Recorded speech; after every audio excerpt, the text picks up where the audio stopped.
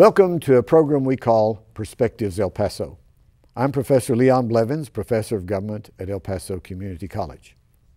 In 1965, I began to teach at a place called Texas Western College and taught there from 1965 to 1967, and at that time they changed the name to UT El Paso.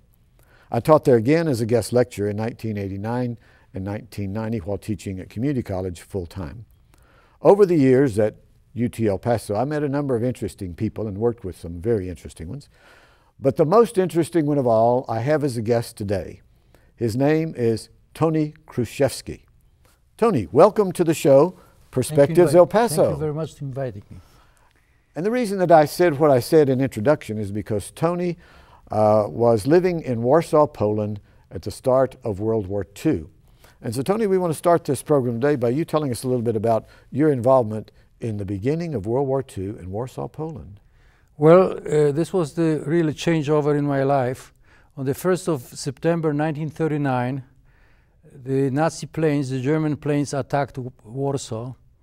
And as a scout, I was drafted into fire alert groups which were forewarning about the bombing of the city. Mm-hmm. So I was on the roofs of the city houses, alerting the authorities about the fires. And you were just a teenager? I was a teenager. I was 11 years old as a young scout, okay, Polish scout. And then, of course, 4 years later, when the Polish resistance began, Poland organized the second largest resistance movement in Europe after the Soviet resistance. Poland had 500,000 troops in the resistance movement.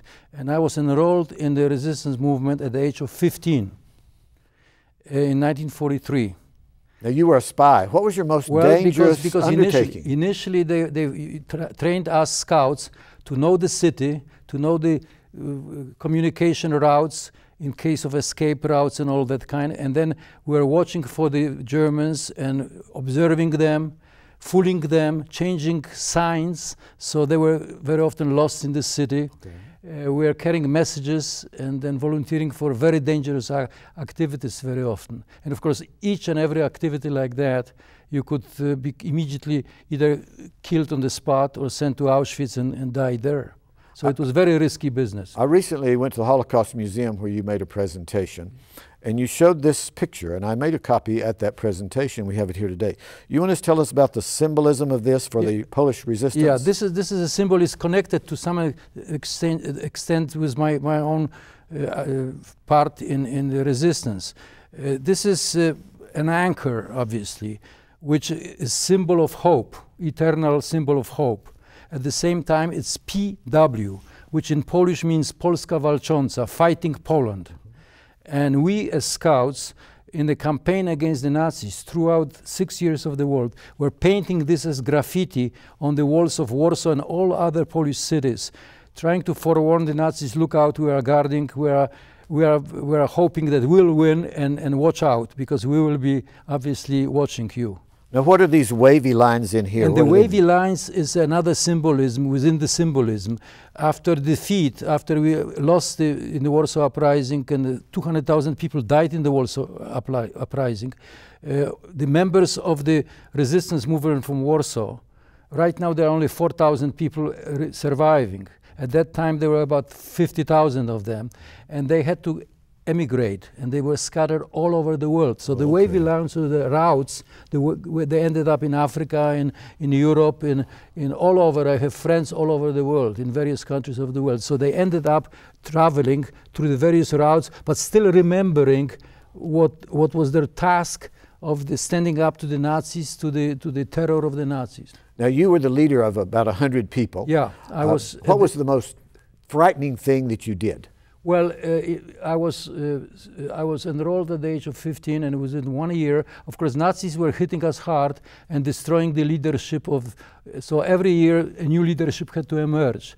So within 1 year, I became a commander of 100 young boys, and we were preparing for the uprising. We had to watch, just before the uprising, we were supposed to watch the German troops going through Warsaw and counting them, assessing their strength, and then I was supposed to notify the notify the authorities whether there are more Germans right now in the city or less. And the biggest challenges and the biggest frightening things were during the Warsaw Uprising, when we were cut up into pieces, and the only mode of communication, we were receiving our orders from London, because the Polish government was in London throughout the war, and the Polish army of 250,000 was fighting on all the fronts in Western world. But we were commanded from London, and the radios were shut. So we had to carry messages. And again, I volunteered for the most dangerous, I remember distinctly, for the most dangerous mission, to carry message from the headquarters of the Warsaw Uprising to the partisan units, guerrilla units outside of Warsaw. And I had to go to sewers about 3 times for about 5 miles each trip, and I nearly drowned there. And I was saved by a girl who said, "No, you have to survive." Did you have some girls that joined your group? Oh yeah, there were plenty of girls, and girls were actually braver than boys were. They were totally devoted, and they were leaders very often. And the carriers leading us through the sewers were girls.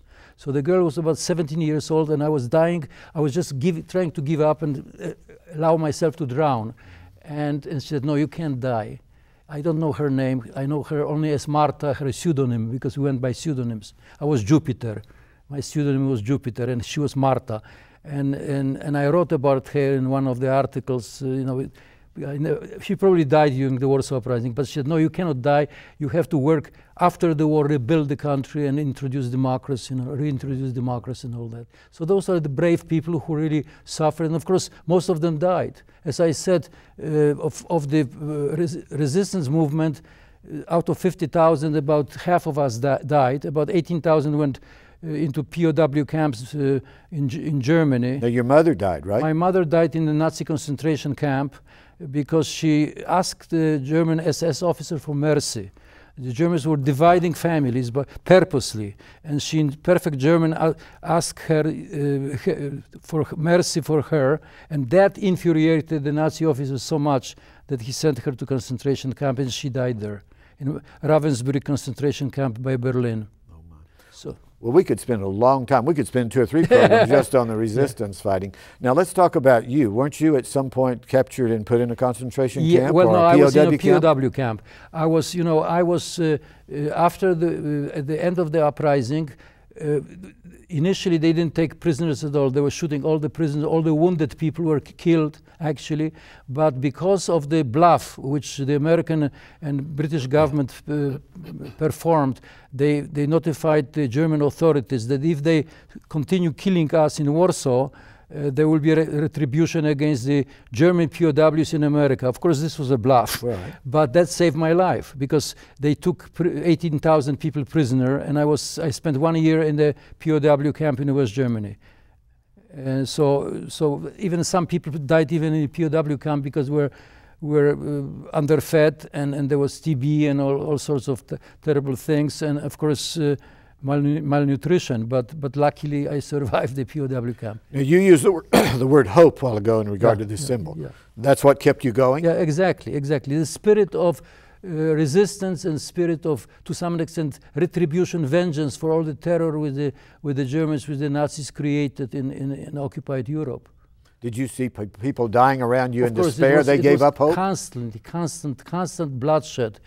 For every German we killed, simply to pay penalty for what they done, they immediately shot 100 people, and they stopped streetcars, buses, and they will machine gun in front of the bus and in front of the streetcar 100 people. They were counting methodically 98, 99, 100 and machine gun, and then post their names on the walls. So that gave us spirit of resistance to some extent.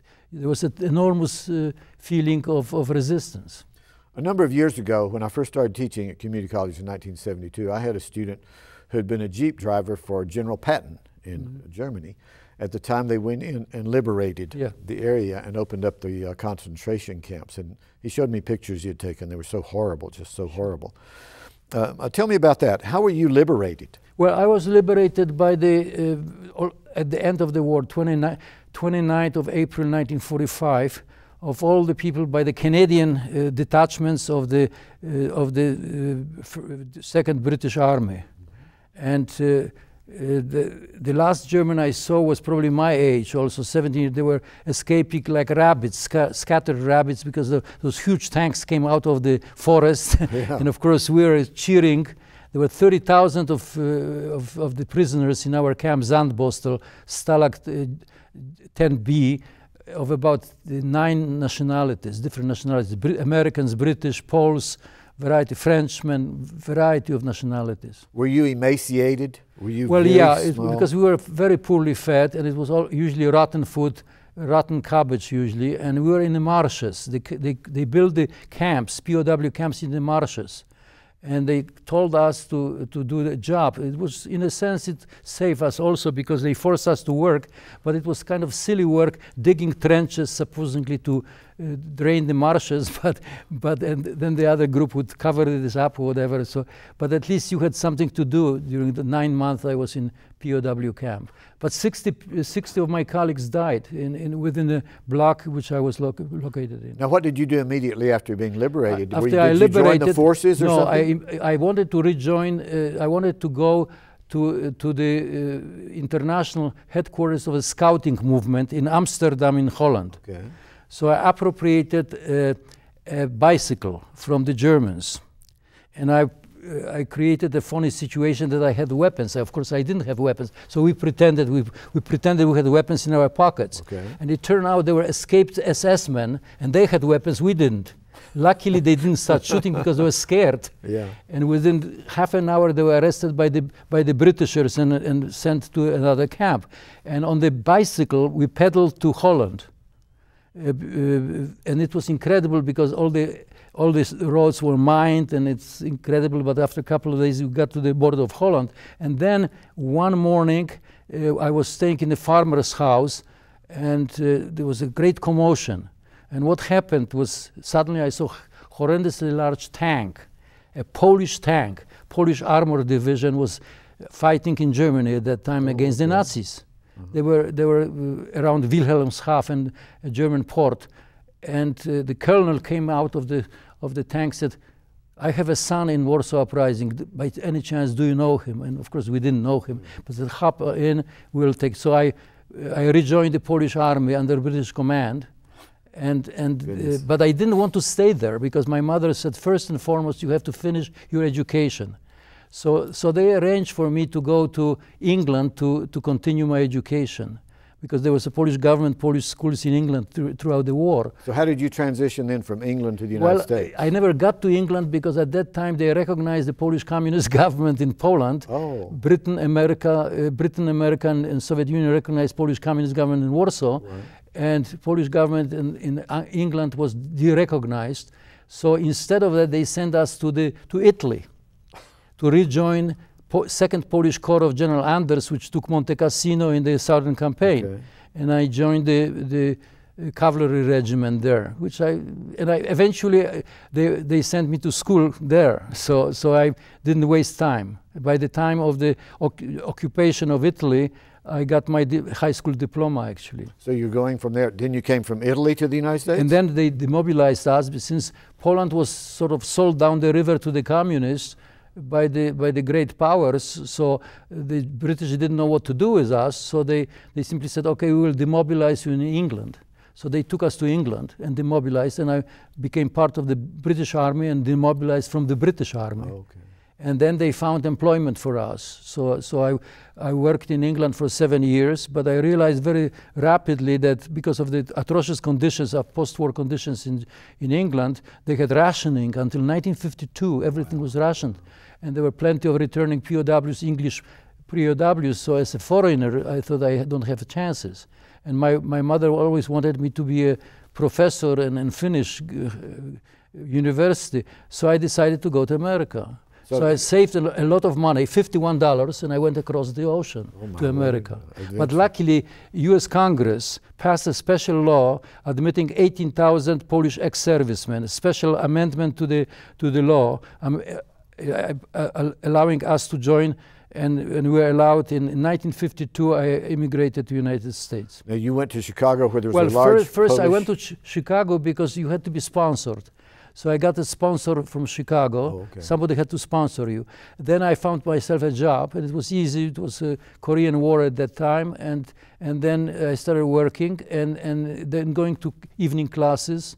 And of course, then I saved enough money, and I wanted to hit the University of Chicago. First, they didn't want to admit me. I went to Northwestern, and then went back to Chicago. They admitted me after the fact. But why I emigrated, because in England you couldn't get education. You had only in the evening you could only get some selected classes, but you couldn't get a diploma. Specialized training. Yeah, special training, but you couldn't. So I took commerce courses in England, but I couldn't hope at all to go and get a degree from university, because I didn't have money. Yeah. And at that time, university was for the privileged few who had money. Now this is a short program. We only have 28 minutes of taping. Here we are in May of 2010. Transition here at the conclusion of our program. How did you end up to El Paso in the desert? Of all places. I was always fascinated by the borders. And from Chicago, I found myself a first job after my PhD in international relations from the University of Chicago. I ended up teaching in SUNY, State University of New York, on the border of Canada and Quebec, because I was fascinated by the Quebec-American border. Right. And then within 2 years, that college was developing, and I wasted so much time during the war, so I wanted to obviously make up time. So after 2 years, when I got an offer from UTEP, I jumped at the opportunity, and it was from one border to another, so it was even more attractive. So I ended up in El Paso. I liked El Paso, and my wife liked El Paso from the very beginning, and we stayed here. Instead, I came for 5 years and ended up, after 42 years, still liking El Paso and being a good ambassador for El Paso, actually, because I always talk about El Paso. Now, your research and writing, it's primarily been about the border? Well, partly, initially it was on Soviet affairs, Russia, Soviet affairs, Poland. Mm-hmm. But then, because of the situation here, I started writing books. So I have a couple of books on the border, and my recent contribution is partly I edited a book with some of my colleagues on drug wars along the border. Uh-huh. Tell me about some of the colleagues that we have had at UT El Paso. We had a fascinating group of colleagues. I am one of the survivors of that group. Only two of us, Professor Graves and myself, are still teaching, but we had 17 professors which were extremely good. Some of them were of international repute. Professor Cook, right, from England, from London School of Economics, student of Keynes and of great fame. And he started graduate program was responsible for graduate program in political science at UTEP. Professor Mel Strauss, Professor Ed Leonard, Dick Bath, a variety of people who contribute greatly to the knowledge of the border, knowledge of Southwest, interrelations. And obviously we liked it so much, for instance, that my wife started studying Spanish after we came here, and got her BA and then MA in Spanish, wrote a thesis in Spanish, and then taught for 15 years Spanish, a Polish-American girl teaching Spanish at San Clement's Only here. In America. Yeah, only in America. Now, what's her first name? June. June. Well, and it was it was the best program in Spanish, because she was demanding both of Anglos and Mexican Americans of high standards. Right. And she was embracing at the same time demanding a great deal. So for 15 years she was teaching at San Clement's. This is only in America. Right. And the same, Leo, the same thing is, I cannot see an immigrant just off the boat embarking on a career of teaching in political science, essentially teaching students about their own country, people with my accent teaching about America. Right. So this is nowhere except probably Canada, Australia, New Zealand, and the United States. There are only 3-4 countries where this would be possible. Nowhere. Foreigners, immigrants can teach archaeology, languages, literatures, but never political science, and especially about the government. Do you think there's kind of a complacency, though, that many people just take it for granted? We have all these things. You paid a severe price, of course, for freedom and for liberty. Well, you had to pay price. Obviously, you always have to pay price in life for what you believe in. If you want to really stand up and believe in something. Right. Well, we're still young people, right? Yeah, of course. What's your next goal? What's your next achievement that you want to reach? Well, you know, I'm active. Right now I am teaching summers, as if it would be enough to teach at UTEP. I'm teaching summers in the University of Warsaw program. And this is a program which I've been engaged in for 19 years now. Ever since communism collapsed in Poland, I engaged in that program. And we are teaching, this is a summer school, and we are teaching junior professors from former Soviet Union. I had students from Kazakhstan, Ukraine, Russia, Belarus, Ukraine, variety of countries, and we are teaching them this international body of professors, the Americans, Britishers, French, Poles, and they want to show to the people from Russia, former Soviet Union, that we are teaching the same things. I'm teaching about civil rights, minorities, feminism, those kind of things which the young professors never heard from their professors because their professors were communists. I'm sure you've had some sit-down conversations with some of the people here that were in concentration camps in Germany and Poland and other places, and people at the Holocaust Museum. Well, tell us about that. Tell us about what kind of experiences you feel when you talk to these people and what they went through, the hope that brought them to where they are. Well, it's frightening. Initially, of course, the hope brought them to manage to enable them to survive. Then for many, many years, and this was true also to some extent with me, we never talked about what happened. We closed the book and we never talked. It's only about 10, 15, 20 years later then we started talking about it.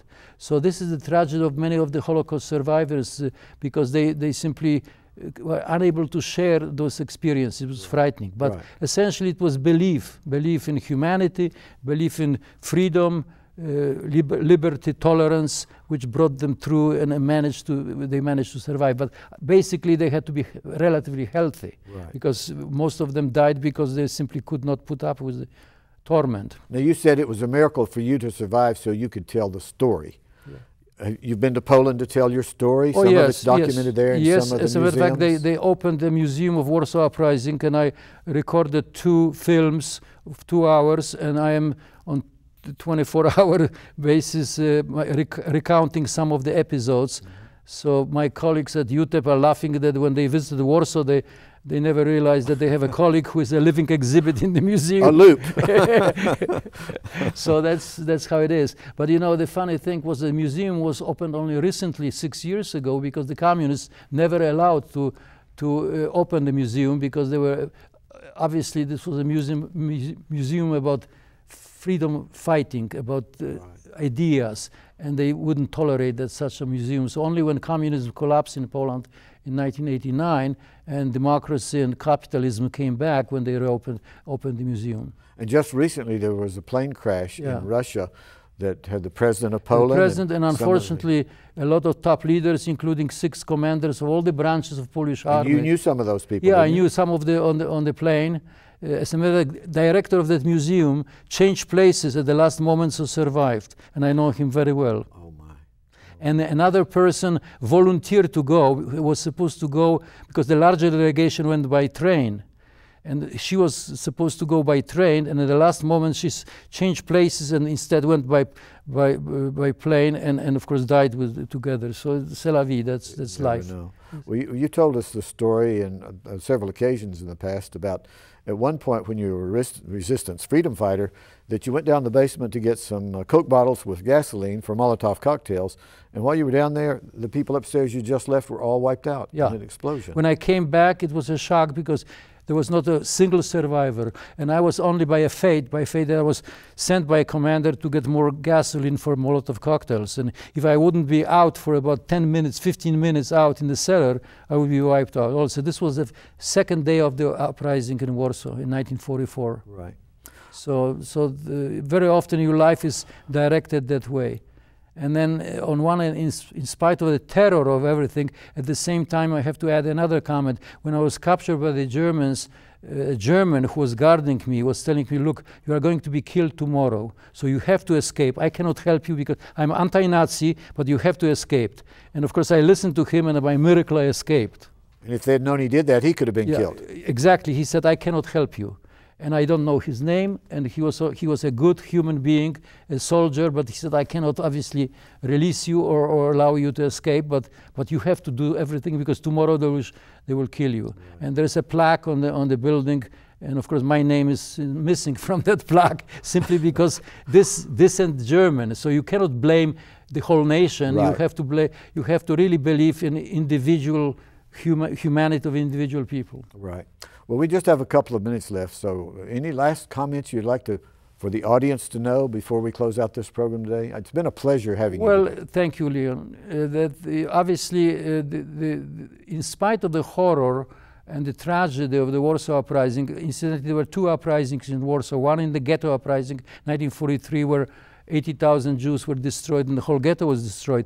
And the Warsaw Uprising, a year later in 1944, in August, 200,000 people died. So it means that it was for 63 days we fought. It was 3,000 people per day, equivalent to the trade towers in 9/11. Wow. Oh my, what a comparison. Well, those of you watching today, you realize when I introduced this program, I said I had one of the most interesting people that I ever met at UT El Paso. And we're glad that, Tony, you have been here today with us. Thank you very much for inviting me. Keep the faith, keep up the hope. Thank you very much. We hope those of you out there will tune in again, and we'll have some more interesting guests in the future on a program we call Perspectives El Paso.